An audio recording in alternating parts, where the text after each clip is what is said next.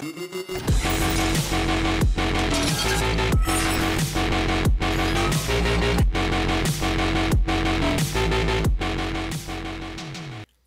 so in today's tutorial, I'm going to show you how to back up your BitLocker recovery key before it's too late, basically.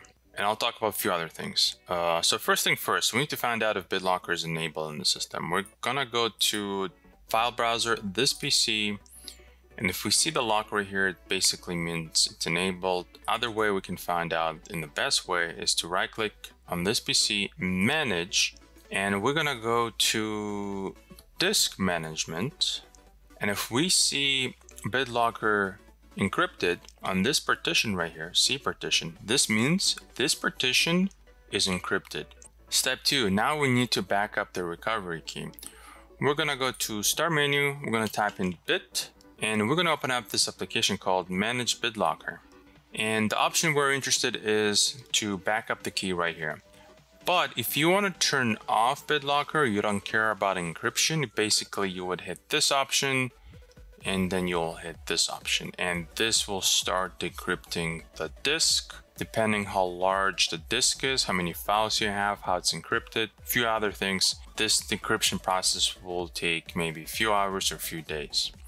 And you actually will see right here saying decrypting disk C. Anyway, if you want to continue using encryption, you would need to back up the key. So we'll be using this option right here. And you have 3 methods of backing up your key. Method number 1, I guess, is to back up your recovery key onto Microsoft's account, but that's actually defeats the purpose. It's actually a bad idea for Microsoft to have your recovery key. Why would you use encryption when Microsoft has the recovery key for your encrypted hard drive or encrypted solid state drive? So forget about this option number 1. Option number 2, you can save the key, basically it's a text file, and you can save it on your system. Unfortunately, you cannot save it on your system because it will give you an error message letting you know you cannot save the recovery key on the same system or the same partition where the BitLocker is enabled, basically. If you have, let's say, a network drive or flash drive, you can save it there. But at least you should have 3 copies of this text file, the recovery key, because I guarantee it, if you save it on a flash drive or external hard drive, that external hard drive will fail eventually. So that's option number 2 to back up your recovery key for BitLocker. I'm going to copy the file name as well. Option number 3 is to print your recovery key. And I think it's the easiest one for everyone, basically.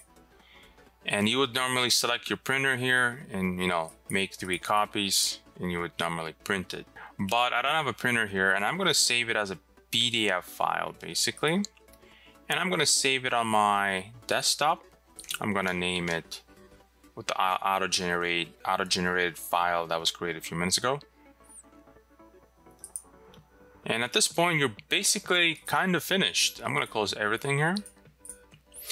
So here is mine specifically, BitLocker recovery key. We have the identifier for this particular system or partition specifically, and we have the recovery key. Because let's say you have 2 partitions on your hard drive or SSD that are encrypted, the system will actually show you the identifier and it will ask you for the recovery key for that particular partition, basically. And save this in multiple locations and basically you're done at this point. But if you want to see a few other things I'm gonna talk about right now. For example, let's say your TPM key that stores the encryption key, that's right here. I'll show it to you. So this is Trusted Platform Module version 2. We call it TPM for short. TPM 2.0, let's say. And sometimes the TPM chip, it's really rare, but it can fail. If it fails and you don't have the recovery key stored somewhere else, you won't be able to access your partition, this particular partition right here that I showed you earlier. Let's say you moved the solid state drive to a different system. That different system will not have the TPM keys. It's a different TPM module. TPM module is soldered on the board. Usually it could be part of BIOS, could be part of the CPU, depending on your system. Once again, if you don't have your TPM key or your recovery key specifically backed up, you're not gonna be able to access this partition on different systems. So this is why we tell clients, hey, if you have BitLocker enabled and you don't have the recovery key, we can't just, move your hard drive to a different system and copy your files. We can definitely do that, move the hard drive to a different system. But if the system asks us right away, the recovery tools will ask us right away for the BitLocker key, we cannot help you with that if you don't have it. So now let's say I'm going to simulate TPM failure. I'm going to shut the system down. I'm going to remove the TPM and I'm going to add it back in. This is a virtual machine. So here's my TPM. I'm going to remove it. I'm going to save the settings and I'm going to add it back in. You can actually start the system without a TPM module, but you'll have to enter the BitLocker recovery key every single time. So we're going to start the system, and most of you probably greeted with this screen right here, and you're all Googling around, calling different shops, trying to get the recovery key, but I'm sorry, they're not gonna know your recovery key. They're not supposed to. They never set this up for you. I even seen IT departments that do not have the recovery keys for their workstations because really poor management.